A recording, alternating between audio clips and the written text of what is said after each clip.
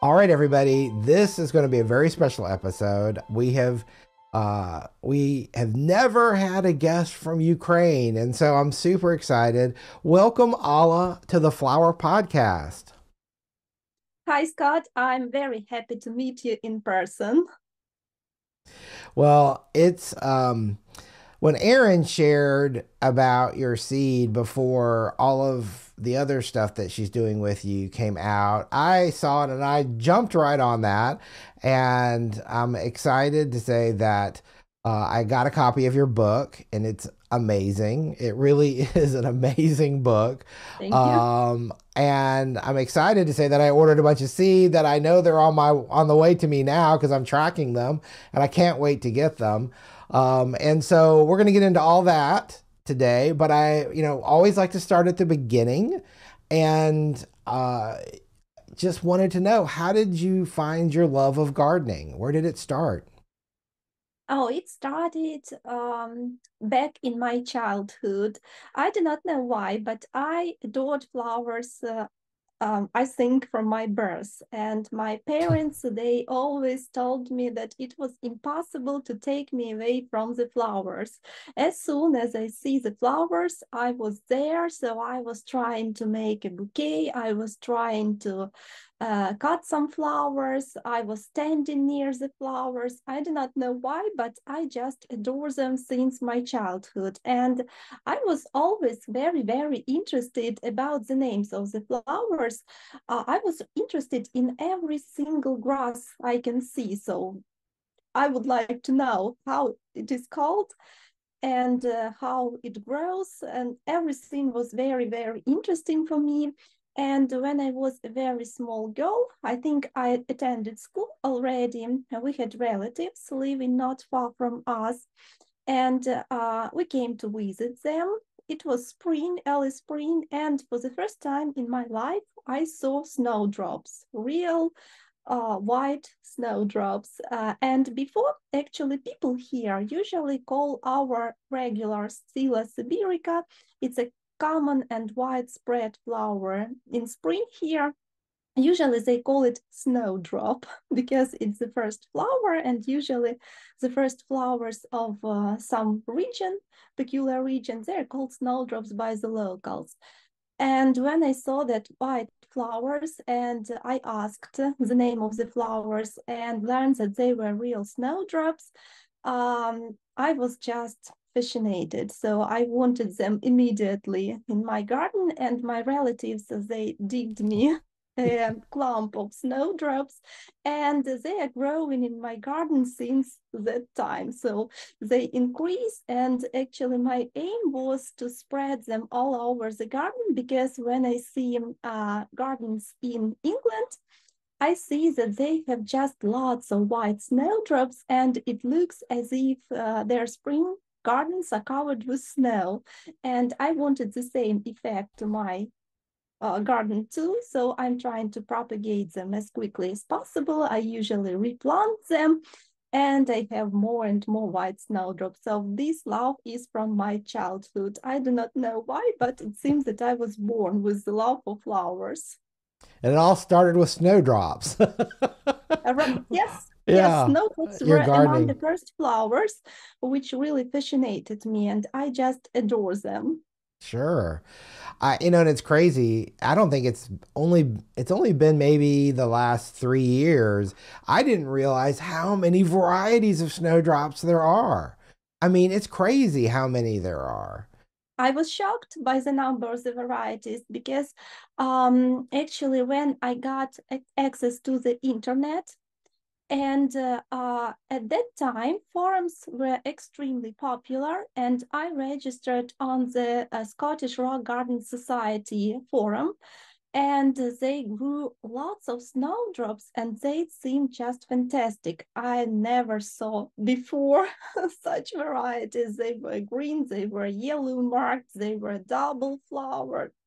So it's just unimaginable for me, and I'm still very, very surprised at the number of varieties at the moment. How many varieties do you have now? As for the snowdrops, not many, Okay, unfortunately. Maybe 20 varieties or maybe 25, 30, something like that, because they are very expensive to buy. And usually, when I had an opportunity to swap with other sure, gardeners, I used it. So I do not have many, but I just love all of them. They're magnificent.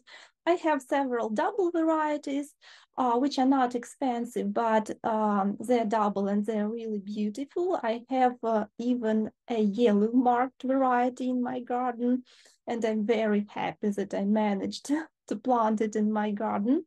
I just feel lucky about these. So snowdrops is my biggest love, one of the biggest love.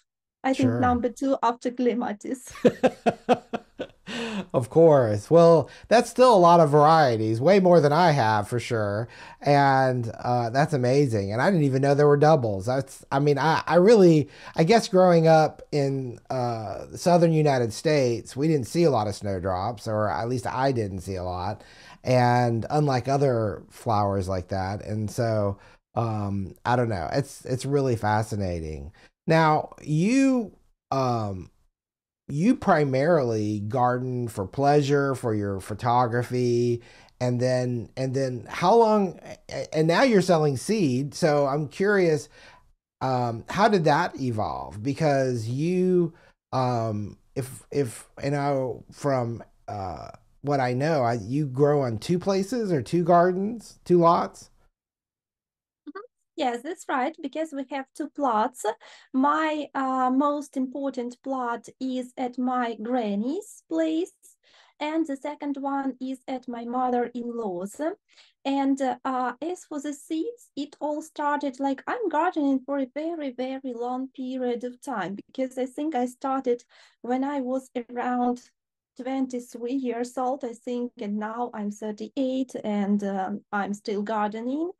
So it's a quite a long period of time. And as for the seeds, I think that I sell them for quite a long time, maybe 6 or 7 years. But Wow. actually, why I decided to do it? Because I had many, many requests from other gardeners and from other plant collectors. And as I have quite rare clematis in my collection and also species peonies, which are mostly propagated by seeds, they always asked me for seeds. First, I rejected these, but then I saw the seeds at my garden one time, then another time, then one more time, and they grew very, very well.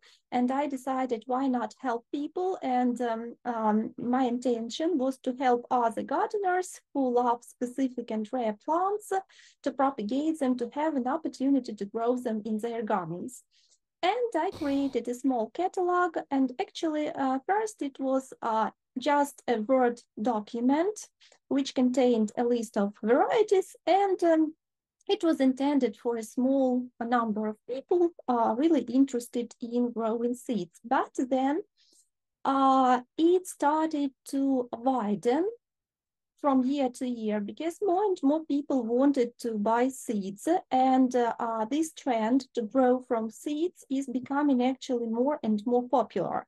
So people enjoy growing from seeds because it's the next stage of your gardening experience. So you start trying the simplest plants, then you want to grow something more exquisite, maybe more difficult, then something even more difficult, and then you come up to the decision to try to grow from seeds because it may be more challenging, but the result will be more rewarding too, as the plants which you grow. First of all, from seeds, you will grow lots of plants at one moment. So it won't be just one plant. You will get like a bunch of them, depends on the number of seeds. And it's very, very good because rare plants, they are expensive, and buying, for example, a division of peony may be very, very expensive, while propagating from seeds is much more affordable, and you get numerous plants and they will be beautiful. Sometimes, like I sell open pollinated plants mostly, and they can be variable to some extent, and sometimes you get plants which will be even exceeding the characteristic feature of its parents. For example, I have already my own clematis seedlings, which I really like, and peony seedlings, and they are prominent. I study their characteristics, so I look after them for several years to be sure that they will be flowering stably, that they will be abundant in flowering, and that the coloration, for example, the form of the flower, they will be stable too. And I have some seedlings which are very, very interesting, and actually in future possibly they will become the new varieties. So this process is just extremely challenging, interesting, rewarding, and that is why people like to sow seeds more and more, and the catalog started to widen. Yeah, you have a lot of items on your catalog. And I know I can't even remember some of the things I purchased. I think there was a shrub of some kind, and there was some lilies I got, and some different things. So I'm super excited about that. I didn't realize how many varieties of peonies that you have that are species peonies. Is that right? And when you sow those from seed, do they pretty much come true from seed? Like, because you have some close together. Do they cross easily, or are you able to keep them far enough apart to protect what you're doing? Well, they are growing in various parts of the garden, but of course you can't exclude this opportunity that they could be crossed by the bees because Sure. it's natural, and it depends. So some plants, they may be similar to the mother plants. Some plants can be variable in form or coloration, so it may depend. And as I have a very big collection, I think that I have at least 50 pennies. And if we speak about clematis, it comes up to 100, I think. So I have quite many of them, and not all of them are on the catalog because, for example, I have some varieties, small creeping variety, Ilva, and not every year it gives seeds. So I do not know what influence this small plant, but sometimes there are lots of seeds, it's okay. Sometimes there are less seeds or possibly no seeds. So not all the varieties are on the catalog, which I actually have. And yes, the choice is very big, but of course the number of the seeds is uneven. So some varieties, they give much more seeds, while other varieties just few seeds. So it depends on the variety. Yeah. But of course, it's great to have such a choice, especially the first customers. They are always very lucky because they have this widest choice, and this is great. Sure. Yes. I felt pretty fortunate at the time. I okay, so let's dig a little deeper into clematis if we could. I I come at it from a cut flower point of view because a lot of what I deal with is cut flowers, and so some of our audience, they're designers. Well, a lot of our audience are designers, and then the other big chunk is all flower farmers, and so we're interested in learning about this as a potential cut because we know that there's a lot of varieties out there that are being cut. But when I see so many of these varieties that I'm sure have never been used for that. Um, I I I just would like to start with, this is a very generic beginning. Um, is there a lot of variation within all these species of clematis? Like, do they all like the same conditions? And where could we start and just kind of basically talking about how to grow them? Conditions. As for the cut flowers, I see your point very well. And by the way, I started to conduct an experiment because I'm interested in this topic as well. I adore arrangements. I'm not a professional, I'm not a florist, but as soon as the growing season starts here, I usually make arrangements just to have them in my house practically every time that I come to the garden because I adore fresh flowers, and why not making an arrangement if you have them in your garden? And actually, Yes. it may be even very beneficial for the plants. For example, when you cut down galanthus flowers, snowdrop flowers, they propagate better, especially at the initial stage when they are not actually they are in buds, and you just cut them and they may be propagating even better. So I just adore this, and I started an experiment. I was cutting down various clematis and trying them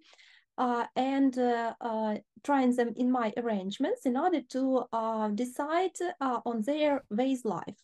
Mm-hmm. And this is quite interesting.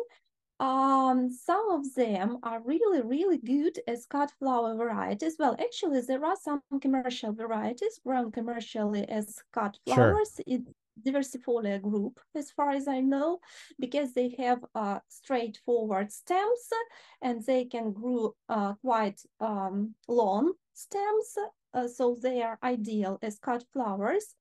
But from my experiment, I also learned that bell-shaped clematis are quite good as cut flowers. Most of them are quite good. They are called actually in the United States leather flowers because they have very thick petals and they have quite a big vase life. So I just enjoy adding them to my arrangements, and they have that unique look. So they add a touch of elegance and Yes. exquisite to the arrangement. So I just adore using them. While some varieties, for example, Viticellas, are not good as cut flowers at all. For example, Clematis stentel, it's very beautiful, an amazing Viticella, but it fades away just immediately. So you cut down it and it doesn't last in the vase at all. So the same is about Clematis recta. Sometimes I need like small flowers for my arrangement, small and delicate, but it also doesn't last long. So I continue my experiment. So I can't say that I have already studied every variety in this way, but I continue doing this to have this information. Also what I personally adore, it's using seed heads, clematis seed heads in Yes. the plants. That's just magnificent because they last very long, and usually when they start drying out, they became very fluffy and they look just great in any condition, whether they're green or whether they're dried out and fluffy. So just gorgeous. I adore them and I use them very, very often as cut flowers. And when we speak about growing clematis, definitely they have various conditions because the genus is very, very big. It includes lots of species from various regions of our planet, and the conditions, they really differ. For example, Clematis atrogene, they are very special clematis because they are flowering very, very early in spring. This is group 1 pruning, so you do not need to cut them down for winter. They overwinter very well because they come from colder regions of the planet, and they start flowering, I think, from the middle or end of April here. And this is the reason why I adore them. And their conditions differ because they have a very different root system. It's very superficial, it's not deep into the ground, and as a result, they prefer places which are shaded. They need more moisture because as the root system doesn't go deep to the ground, they are unable to absorb water from the deeper layers of the ground, and they need more watering when heat comes here. Also, if we speak about patterns group, by the way, I have lots of messages saying that people are very unsuccessful in growing clematis. And I understand at the very moment when I read the message that they talk about group 2 clematis. This is large flowered group. Most hybrids are based on clematis patterns, which comes from Japan. originally, and they have a very different climate, which is much more milder. And as for my garden, I also write that if I plant group 2 clematis, I also have problems and I may be unsuccessful. But that's not because you can't grow those clematis, just the climate is very different, and this group actually is very tender and they do not like our climate conditions, and that's it. So they start suffering from wilt, and no matter what you do, they continue suffering with wilt every year. And from year to year, the bush becomes thinner. And finally, like, you have to renew it. It's absolutely okay. They just grow that way. But they are very easy to propagate, because when you dig the vine into the ground, it gives new roots, and this way you can like make your clematis bush bigger and with more stems. And actually it's one of the ways trying to keep it in the garden, because like you're producing new plants all the time, which actually keep that bush living, thriving, and flowering in your garden. So it's absolutely okay. And I usually recommend growing group 3 clematis. They are small flowered, but I would say that this characteristic is very, very relative, because the flowers differ. If we talk about, for example, bell-shaped flowers, yes, they are really small. But if we talk about Viticellas or some other species, so they are quite decent in size, I would say. Not that big as group 2, but the flowers are absolutely okay. And you have just a sea of flowers, so they compensate maybe this flower size with the abundance which they produce every year. So they look just great in the garden, and very unusual, because some clematis are unusual to the extent that people usually ask what it is, and they can't believe this is a Right. clematis. If we speak about Clematis heracleifolia, which are bushy species, and they look very, very different. If we speak about creeping variety, which I have, it also looks very, very different, and you can't believe it's a clematis. So it's a very, very good choice. And as for conditions, for example, if your summer is very, very hot, so it's very good to plant out bell-shaped clematis, because they're just great in such weather. They have thick petals and they have very long roots penetrating very deep into the ground, so they do not need much water. They do not need watering all the time. And the heat is very beneficial for their flowers. Because if the weather is very, very rainy, from time to time we have such summers and you have just rain almost every day, those thick petals start to rot. So they do not like wet weather. And if your weather conditions are more wet, are not that hot, then spring flowering Atragena would be perfect.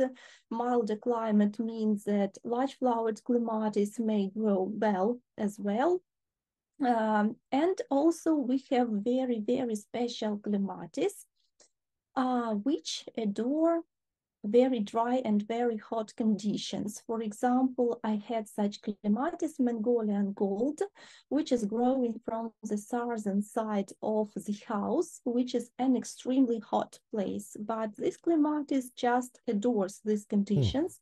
And I tried to plant like a part of this Clematis in another place, but it didn't want to grow there at all. So it likes hot conditions in summer. So yes, they are quite variable. Mm. That's crazy. I didn't realize there are some that thrive in the heat. That group too that you were talking about, that's a little more delicate. Is it more the heat or the dryness of the summer that is the problem for it, or is it also the cold? I never know, because sometimes I know that it can get too cold for some varieties. Well, I think it's a complex of factors because they do not like heat. That's definitely. Even their flowers do not like heat. And when it is too cold, like very, very frosty in winter, Hmm. uh, then they have to be covered actually in severe climates. And if you do not do that, their vines may die. They are beaten by frost, and then they won't flower. But these clematis, they will give other vines, but the flowering, for example, won't be double because double flowers are produced only on the last year's vines. And when you have Oh, stems, they won't be double. They will flower, but with single flowers. okay. I didn't know that. That's interesting. Um, with Are you hybridizing some varieties also, or are you, I mean, with that many varieties, are you trying to create new ones? This is my aim for now.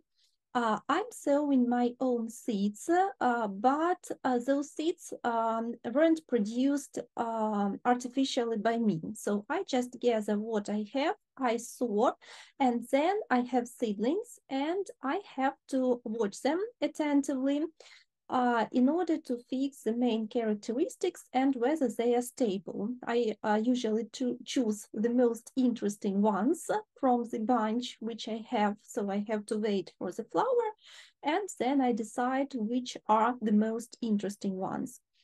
But my aim is also to make artificial crossings, but it's my aim. I think maybe after the war I will be able to do it because like it's very, very difficult. So you need more time. You need to write the program of your hybridization. So what plants you are intending to cross in order to receive characteristics, a number of Sure. characteristics. So you have to prepare this plan. In order to do that, I have to study more literature because I'm not a professional hybridizer, so I lack some knowledge. It's not a big problem because you can find all the necessary information right now, so it's not a problem at all. Otherwise, it's very, very interesting, actually. And then you have to spend time like hybridizing your plants, so it's very, very, I would say, that's much work and much efforts, but this is my aim. So Sure. for now, I'm growing what I have. So I'm sowing the seeds I have, and it's already very, very interesting. But the next level is artificial hybridization. So I hope that soon I will proceed to this level. Well, it's exciting to think about because you have so many varieties, and honestly, when I've seen photographs of some of them, I'm like, wow, I didn't even know some of these existed. I know that I see offered on sometimes the Dutch auction, a lot of times on the Japanese auction, the bell-shaped clematis that you were talking about, and they're not inexpensive, and that's one reason why I was excited to buy some seed for them because I was like, I want to try playing with them and growing them. When you're growing from seed, um, you're right. I love the idea that you can get many plants, and I think that's great. How long does it typically take? And I know it may depend on the variety, but from seed to flower, how is that, like years? Is that, how long does that normally take? Oh, clematis are very beneficial flowers in this aspect because the time of expectation for the first flower isn't too long. Very often they flower the next year. So this year you have the seedling, it Hmm. starts growing, and the next year you may have already a flower. But of course, it depends on the species. For Sure. example, Clematis integrifolia, they are very, very speedy, so they grew and flower quite quick, while other species may be slower, but still it's not a very, very long time. So it's not like 5 years or 7 years like other cultures. For example, lilacs, magnolias. I know that hybridizers are working on so many plants, and I just can't imagine how much efforts, how much time, and how much waiting. I know. Oh, I mean, because you think about some of these varieties that may take years, and it's like you don't know if you got a successful cross for years. Meanwhile, you're continuing to create more, and then of course, then you might strike gold and have that one variety that you create that's amazing. Well, that's good to know. I was concerned that sometimes it may take a few years, but I know it does depend on the variety. Uh, and I also was wondering when you look at the varieties, and again, I'm thinking from a cup perspective, varieties that produce those amazing seed heads, like for cutting and that texture and things. Like, what varieties tend to really produce more of those than others? Uh, well, first of all, I would name Clematis songarica sundance. It has just amazing seed heads. They are gorgeous. First of all, it has lots of them, a sea of flowers and then a sea of seed heads, which look just great, and they look great in the arrangements. I adore this variety. It's just magnificent. Clematis songarica sundance, amazing, very abundant, very simple to grow, and very, very good performer. Also, I adore seed heads of Clematis integrifolia. The reason is they are produced quite quickly. They are quite Hmm. quickly for flowering, so they start flowering in June, and already in July you can see the first seed heads and you can use them in your arrangements. For example, I use them with phlox because in July there are not that many flowers flowering actually because it's quite hot here, but phlox are flowering, bell-shaped clematis are flowering, and you got those first seed heads. And also, I use the seed heads of some bell-shaped varieties because they are quite harmonious. For example, Clematis viorna, Clematis glaucophila, their seed heads are lovely too. Oh wow. That's funny when you see these little flowers. You just think, what do the seed heads look like? I don't even know. You just you think, are they bigger? Do they have as many seed, even though the flowers are small? By the way, the seed heads, they look very, very different on the clematis varieties. And most often when we speak about clematis, we imagine those ball-shaped seed Right. heads, ball-shaped. But if, for example, we have clematis recta, clematis heracleifolia, the seed heads are very, very different. Clematis stans, and they usually have one seed produced or several seeds produced from a flower, and usually you do not have many seeds of such varieties, so they look very, very, very different.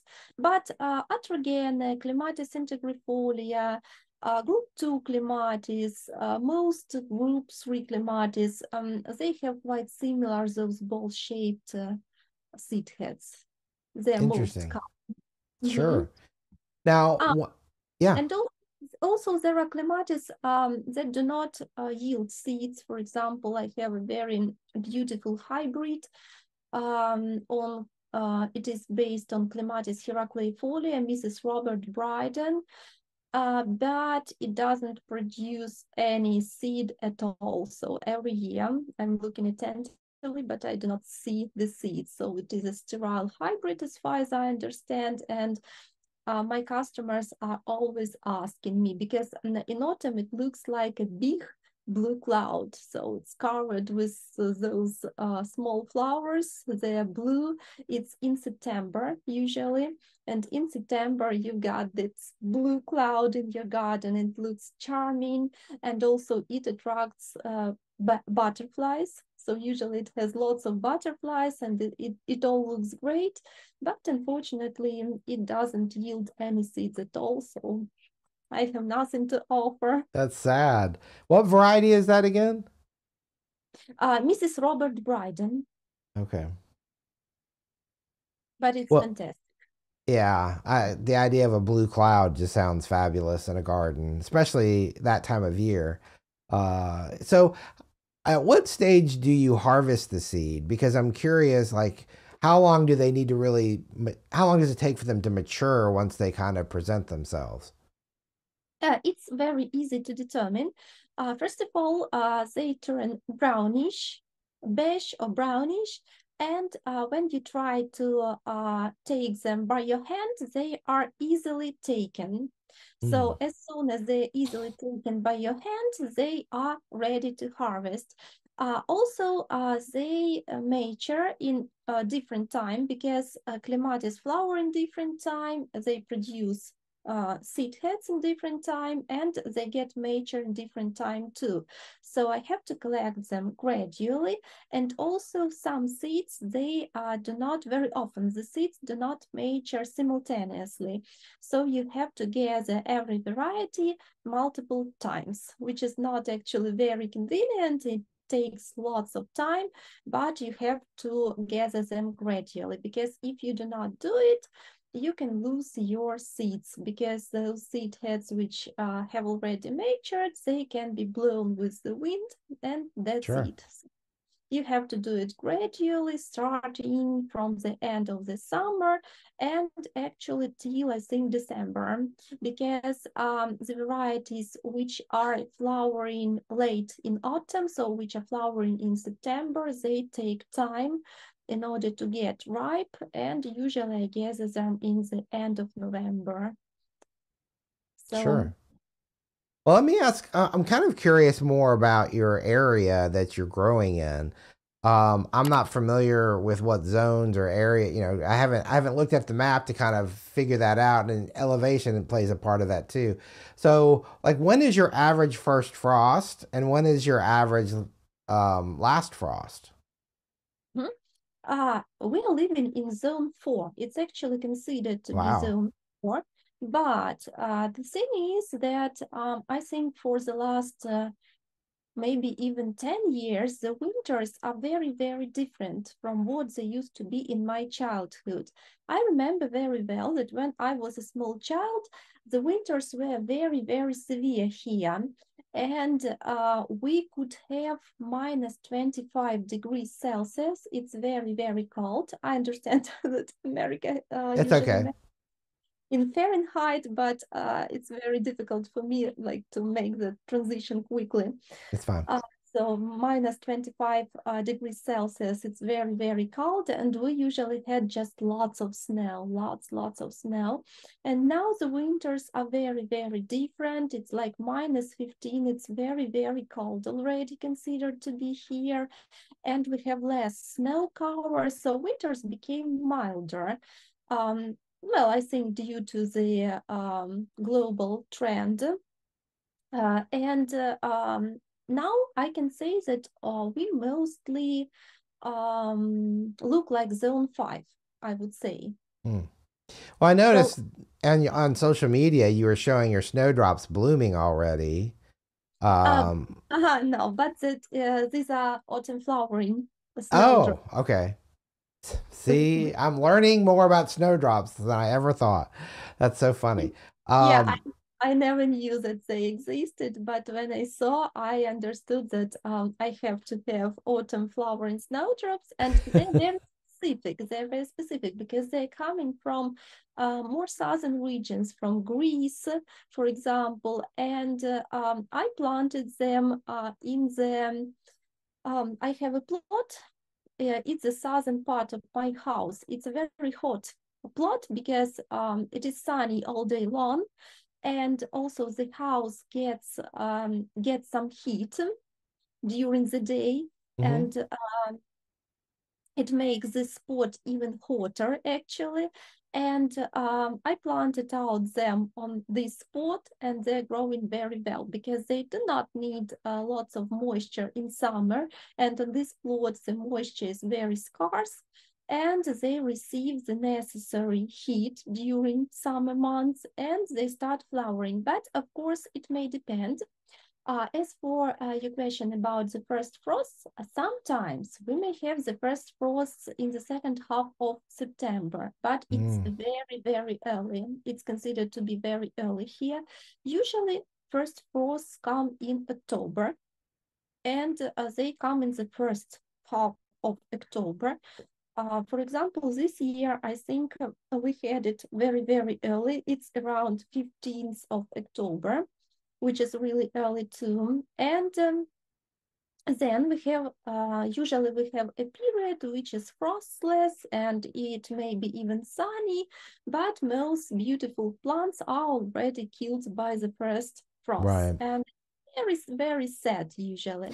And as for the last frost, usually it's in April. So if the last frosts were in March, so it's just happiness. So you're lucky, but very often you may have the return frost in April. And if the garden starts to grow fast, some plants may be damaged by those return frosts, and Right. it's really a problem because, for example, I have a very good collection of epimediums, and they're killed by the frost, by the return frost very often. So you should cover them if the focus shows those frosts. So my climate zone is in between 4 or 5. And very often customers ask, most of them in the United States, they have zone 5.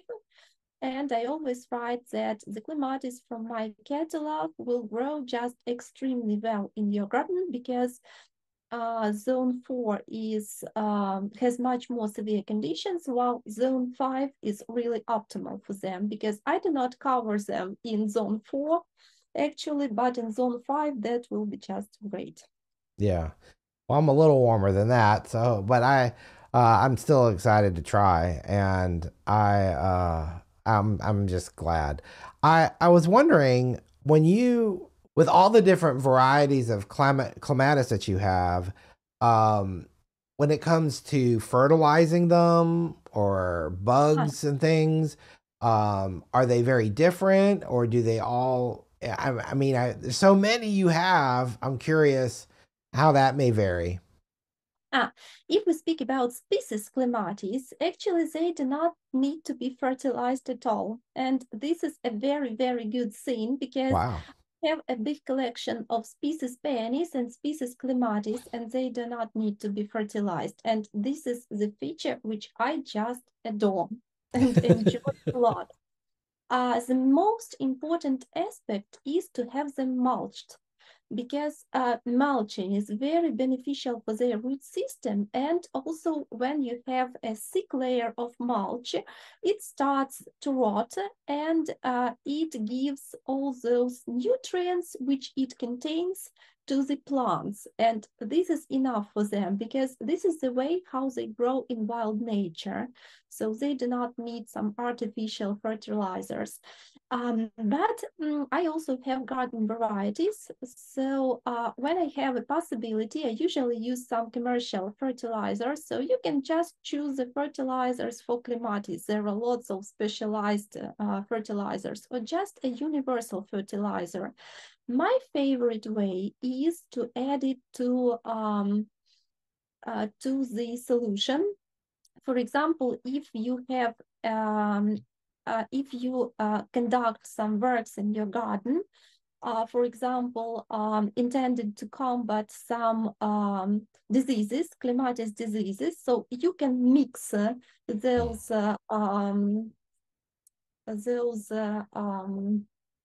how to say it, those substances like fertilizer and the means which you use to combat the diseases of clematis. And you just spray it all over the garden because if the fertilizer is universal, it will be okay for your roses, it will be okay for your Hmm. peonies and for all other plants. So I just usually do not bother too much about that, and I'm using just some regular and universal fertilizers, which will feed the majority of the plants in my garden. But if you stick to the natural garden and if you stick to the species plants, so you do not need actually fertilizers at all. So what do you Uh, use for mulch primarily? Is it just leaves, like, in your garden? yes, I usually spray the plants. I usually spray the plants, and as for the roots, I just have a thick layer of mulch, and it's very, very important condition. It's also a fertilizer in some kind. Sure, but like, what I'm wondering is like what do you use for mulch? Like is it like Uh-huh. compost or is it leaves like from the fall you collect or Most usually it's leaves. For example, I still have quite a lot of trees in my garden. Mhm. Especially, it used to be an orchard, so I have apple trees, I have pears in the garden, and they produce lots of leaves and also fallen apples. And I just leave it in the garden. I never take it off because it's very, very bad for nature in general. And the trees are actually helping me because they Right. mulch my plants, and I do not have to do anything because I see that I have a thick layer of leaves in autumn, and this is just great. When I do not have enough of leaves, usually I do like that, like this. Here I do not know why, but usually the leaves are taken in parks. They are taken along the streets, and the people working, they are doing large piles of those leaves, and then they are taken away. I just come up with a big, big plastic bags, and I'm taking these leaves to my garden.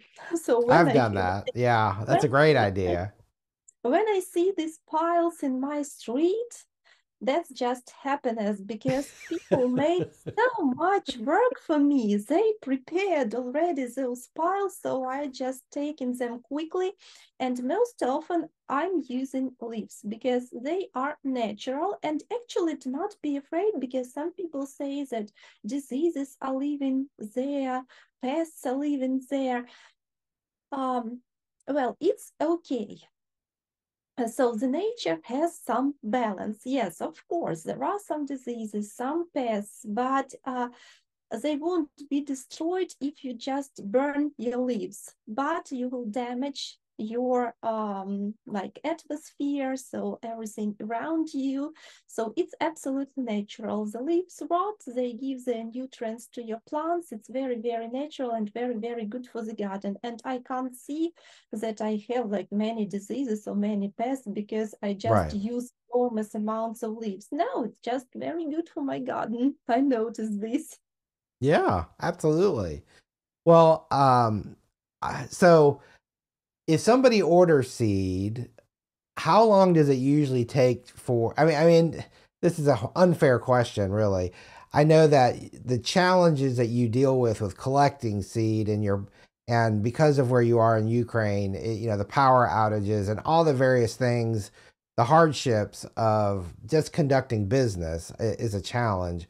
But let's say you get an order together. How long does it normally take to normally once you ship it for it to get to the U.S.? Do you know, or does it just vary from shipment to shipment? It may depend because you can't predict the work of the post office. Sometimes, well, we won't take all those circumstances, um, which, for example, we had missile attacks recently, and they were really severe. Lots of Sure. missile attacks, lots of explosions, and like our post office doesn't work when there is blackout. Well, it's You can't. understandable because Yeah. their system doesn't work, they do not have light, and they just can't work. Also, it doesn't work when there is air alert because it's prohibited, they just close down and they do not work. Also, when we have missile attacks, they couldn't work after the missile attacks because their system just laid down. and they couldn't accept parcels for several days. So I went to the post office, but they couldn't accept parcels. And also here we have lack of post office departments and lack of people working in those departments. And usually there is only one woman working and a huge queue.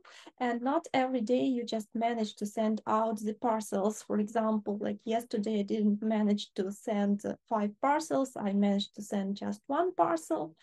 So it's like we won't speak about all those challenges because they're connected with all those circumstances. But if we imagine that the order came, I packed it quickly. Actually, I pack very quickly. It's not a problem at all. And the same day I came to the post office. So it may take from 2 weeks to 4 weeks, Okay. usually. Okay. Yeah, I've never ordered seed internationally, so that's why I was just curious if, it's 2 weeks, a month, 6 weeks. I had no idea. So, I do not know on what it depends.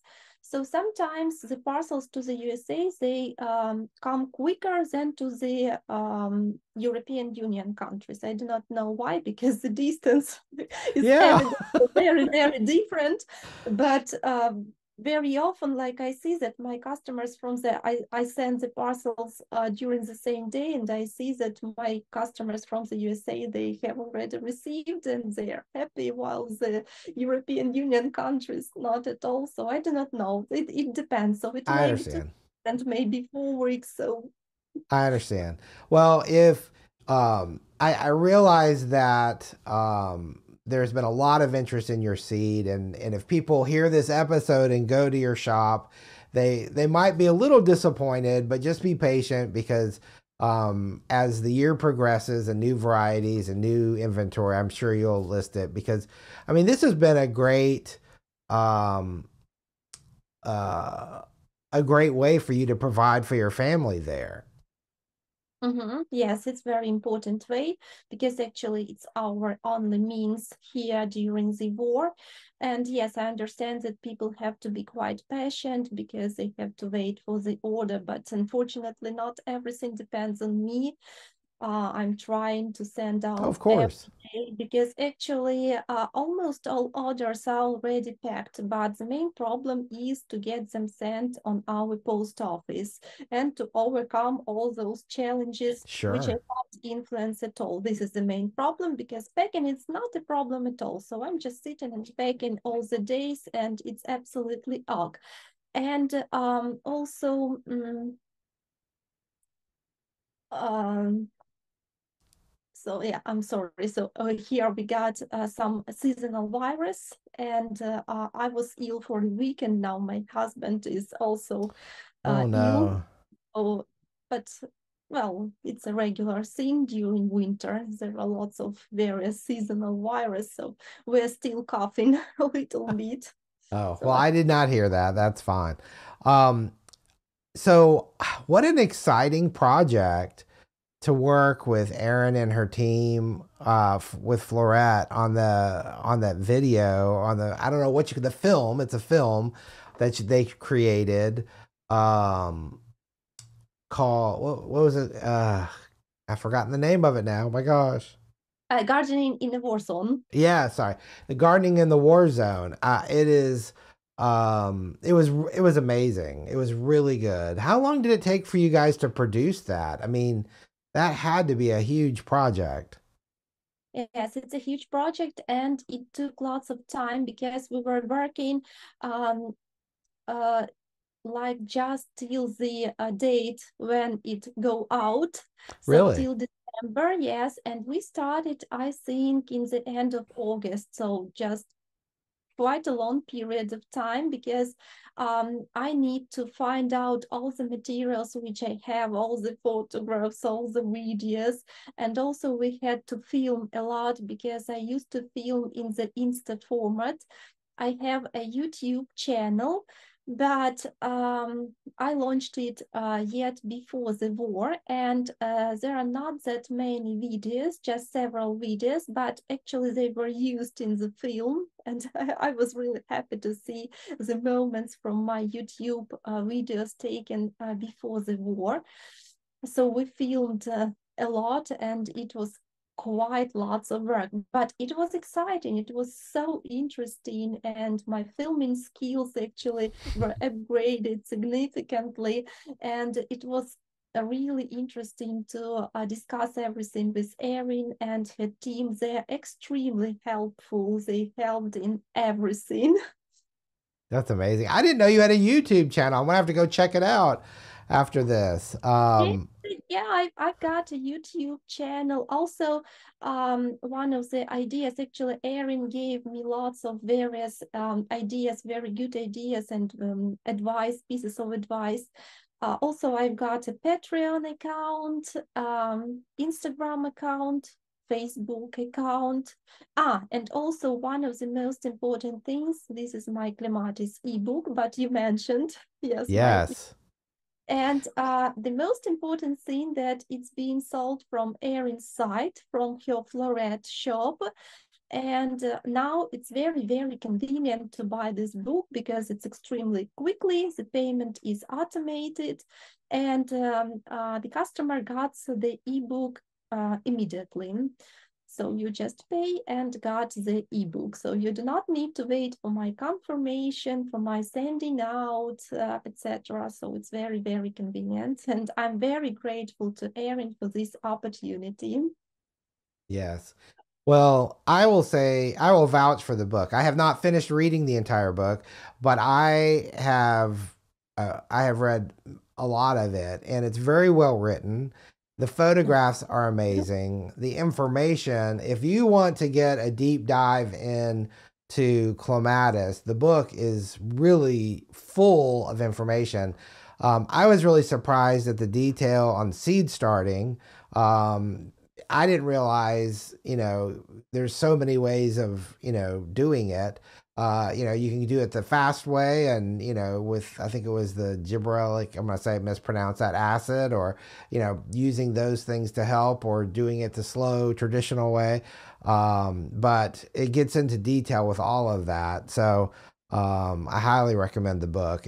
Again, it's beautiful. Your photography skills really shine through it. I was amazed at the photographs in it. Crazy. You were very gifted with that, and thank you for that.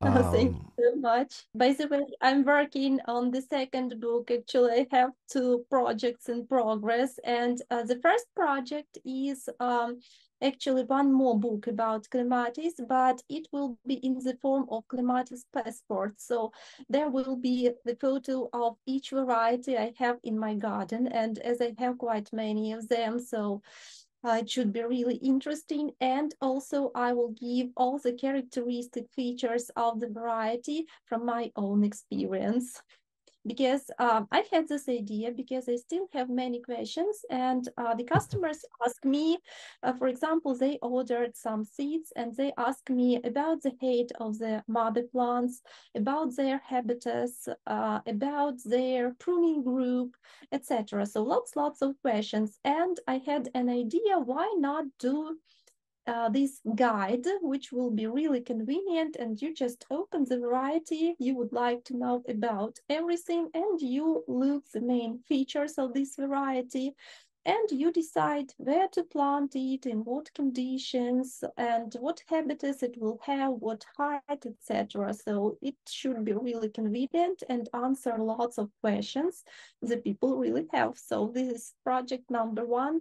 And next project is peonies, because peonies is my second love. Actually, my three favorite plants, I think, clematis, peonies, and snowdrops. So uh, I'm not sure whether I'm going to write a book about snowdrops, but peonies definitely. So I started doing it. So, and I progress slowly, not that quickly, but actually the main aim is to make a beautiful and a really very, very useful product. So this is the main aim. And I was very afraid when I was writing about clematis, because I'm not a native speaker. I was afraid to make mistakes. So I read that book, I do not know, maybe 50 times. So I was reading it every time, finding mistakes, correcting them. So it was very, very responsible task for me.